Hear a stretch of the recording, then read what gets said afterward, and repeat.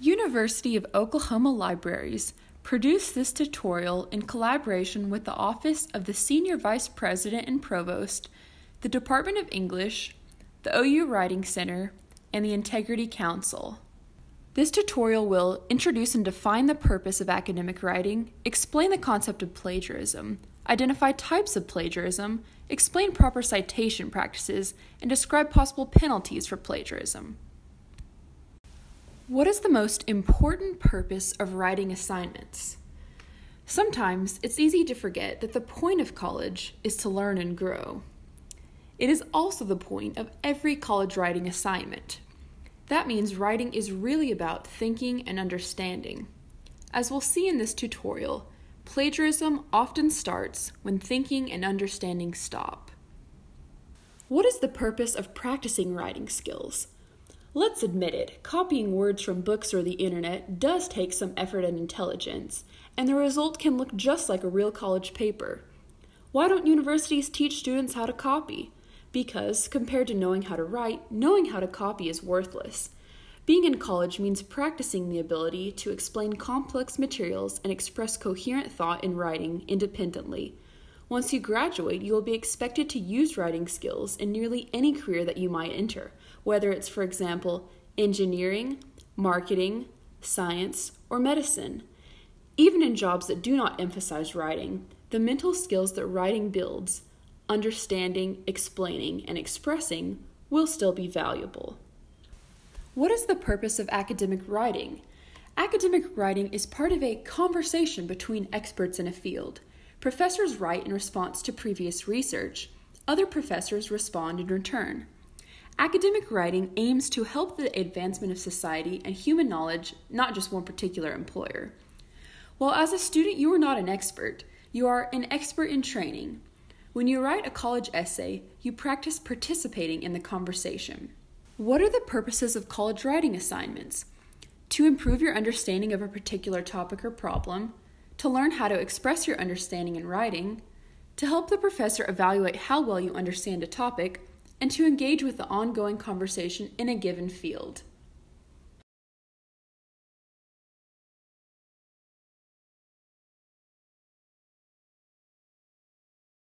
What is academic misconduct? Academic misconduct is any action that a student knows will lead to the improper evaluation of academic work. Cheating misleads instructors, so the student receives a grade that is undeserved. Cheating also violates the mutual trust that should exist between professor and student. The student expects to be graded fairly, and the professor expects that the student will work honestly. What is plagiarism? Plagiarism is a form of academic misconduct in which you represent someone else's words or ideas as your own.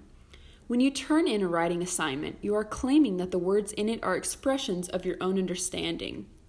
If you use the words or thoughts of others to support your argument or to report on previous research, you must notify the reader that you are doing so. If the fact is not common knowledge and you did not discover the fact yourself, you must inform the reader where you found it. While this tutorial focuses on plagiarism of written works, one could also plagiarize computer code, mathematical expressions, and artistic and musical works. So what's wrong with plagiarism? Plagiarism defeats the purpose of college writing assignments, which is to improve your understanding of a topic or issue and to learn how to express yourself in writing. Plagiarism is cheating. When you commit plagiarism, you are lying to your professor. You are making him or her believe that the words or thoughts of others are your own. You are also being unfair to other students by gaining an advantage that is not deserved. Plagiarism defeats the purpose of scholarship. Academic writing is done to express new ideas. It adds to the ongoing conversation between professors in a given field. When you plagiarize, you are presenting old explanations as new, or you are repeating facts that others have discovered before you. In other words, you are not truly entering the academic conversation. You are just repeating something someone else has already said.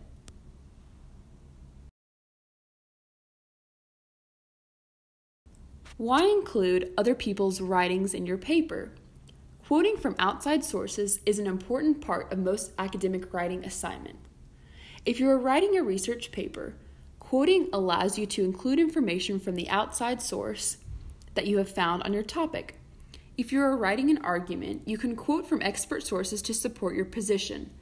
Most college writing assignments require that you quote from outside sources in order to demonstrate what you have learned. You should never use outside sources without giving credit to the original author.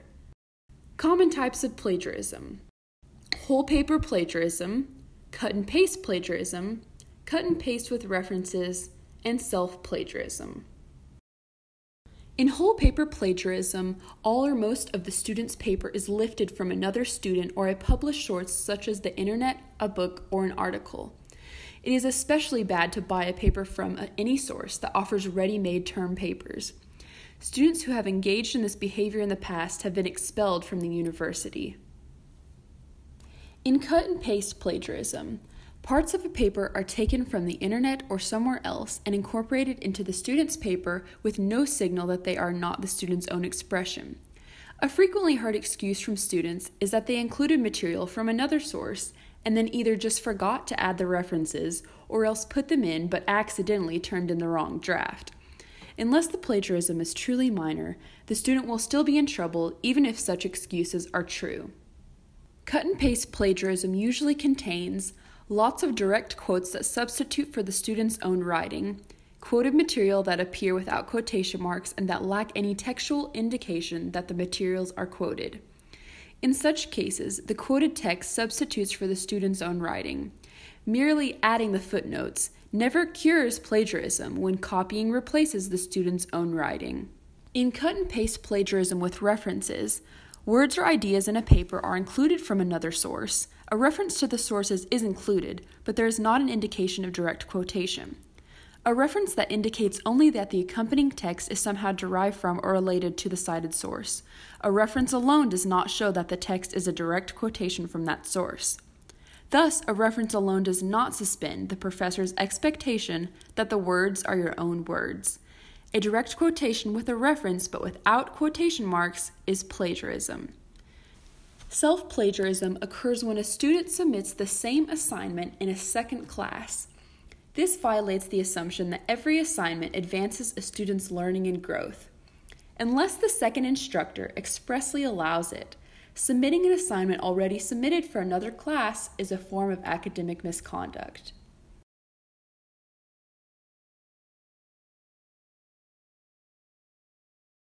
In the material that follows, note that a citation means saying where material comes from, while quotation means indicating that words are being directly copied.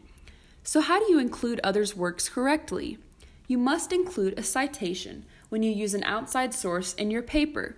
If you use an idea from the source but rewritten in your own words, you have to include a citation plus a textual signal indicating the idea came from an outside source. If you use the exact wording from an outside source, then you have to include a citation plus quotation marks around the exact wording. There are several proper citation practices. These include in-text citation, direct quotation, block quotation, and paraphrase. Quoting with in-text citations. In-text citations lets the reader know who and what source you are referencing.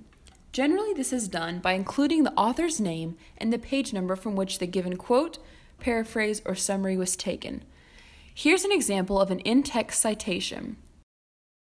The information superhighway is about the global movement of weightless bits at the speed of light. Negroponte, page 12.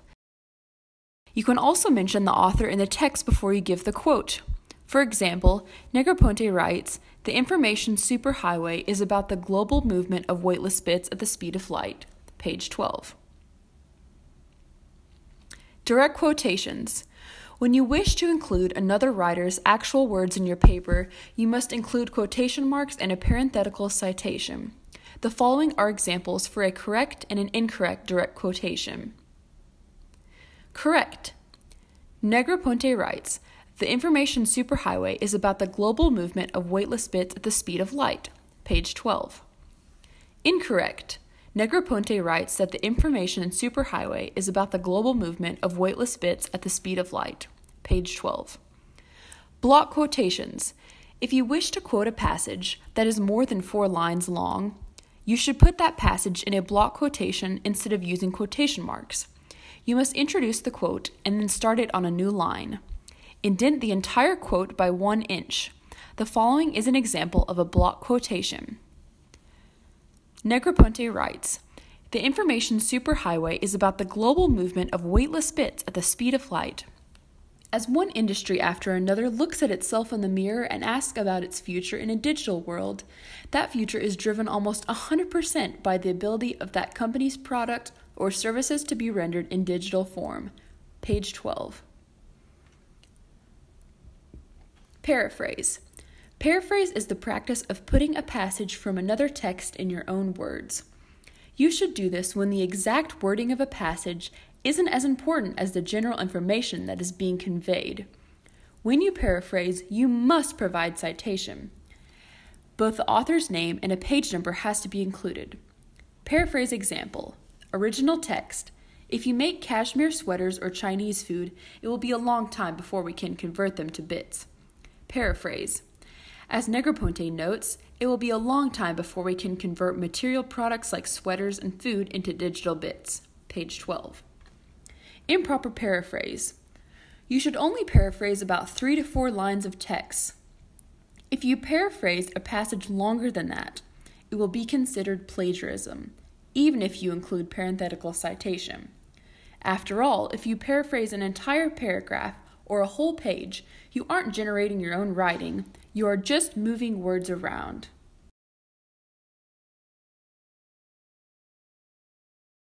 Penalties for plagiarism will vary according to the severity of the offense.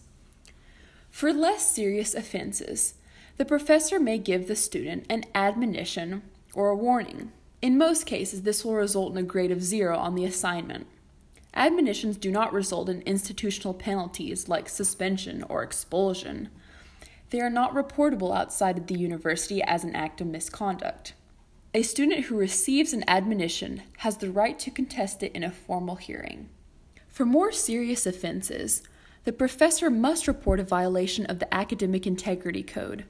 A student reported for violating the Academic Integrity Code has the right to a formal hearing.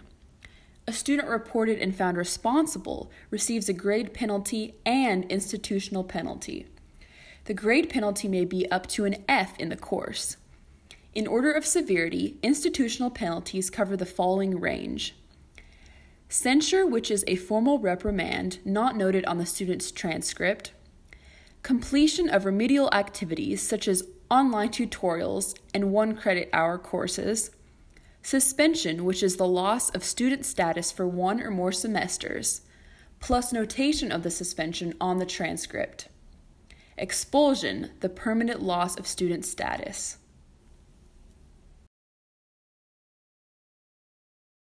Thank you for completing this tutorial on academic integrity. Please direct questions and comments regarding this tutorial to Greg Heiser, Associate Provost. For further information on academic writing and research, please contact the OU Writing Center and OU Libraries.